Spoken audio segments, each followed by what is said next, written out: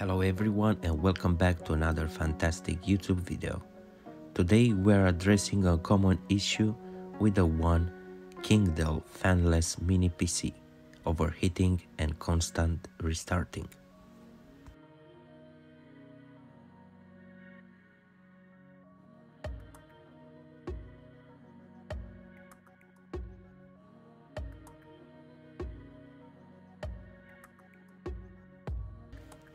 First off, we delve into the internals. We'll begin by removing the back cover, taking off the Wi-Fi antenna, and then tackling those 6 troublesome screws holding everything together. Once we've got the back plate off, it is time for a thorough inspection of the motherboard for any signs of damage.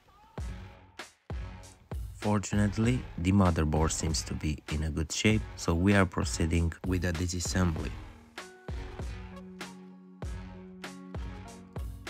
Removing the backside panel requires 4 screws and a careful disconnection of the wireless connectors.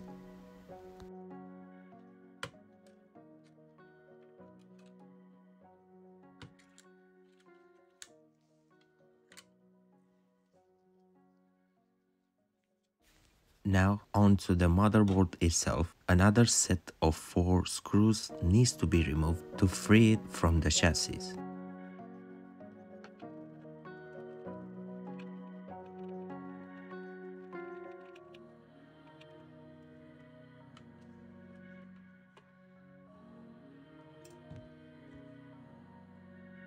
Upon inspection, we notice that while the thermal paste is fresh, there is a bit too much of it. This excess can lead to overheat issue, so it is crucial to clean it off properly.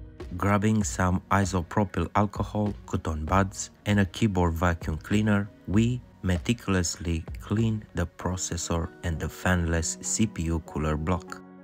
It is essential to ensure a clean, even application of the thermal paste to prevent future problems.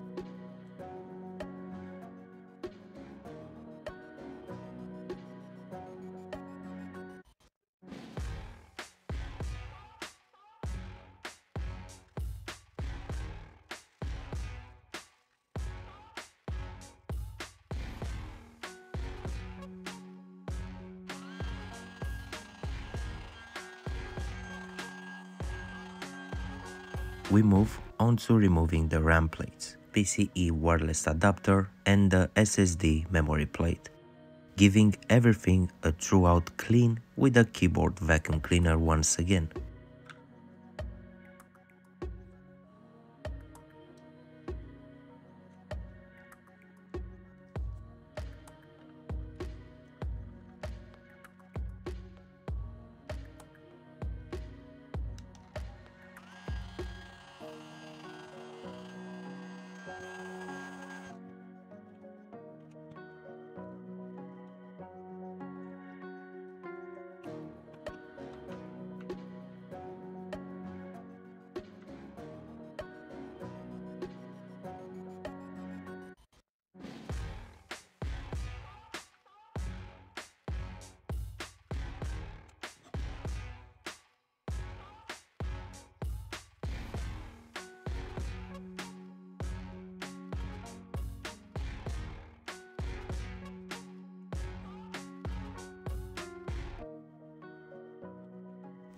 After reassembling everything, including mounting back the RAMs, Wi-Fi adapter, SSD memory plate, and the back side panel, we address the softer side of things. The owner had Windows 10 installed previously, which seemed to exacerbate the overheating issue.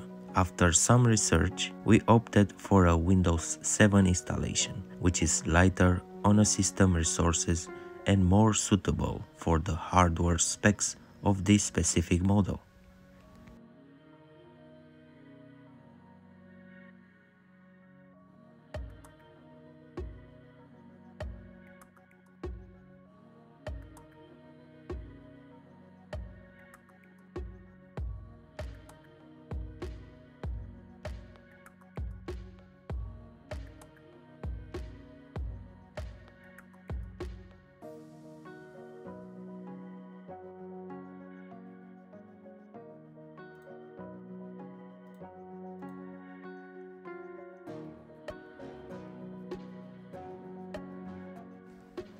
In conclusion, all components are functioning correctly. We've made a strategic adjustment by relocating the PCIe wireless adapter to a cooler spot near to SSD, mitigating potential heat building up around the CPU. Before wrapping up, we double check that all connectors and adapters are securely in place. Finally, we fasten the 6 side screws of the bottom plate, and it's time to deliver the good news to the owner. Their fanless mini PC is now running smoothly once again. Till next time, don't forget to like, subscribe and share to your friends this awesome video. See you next time.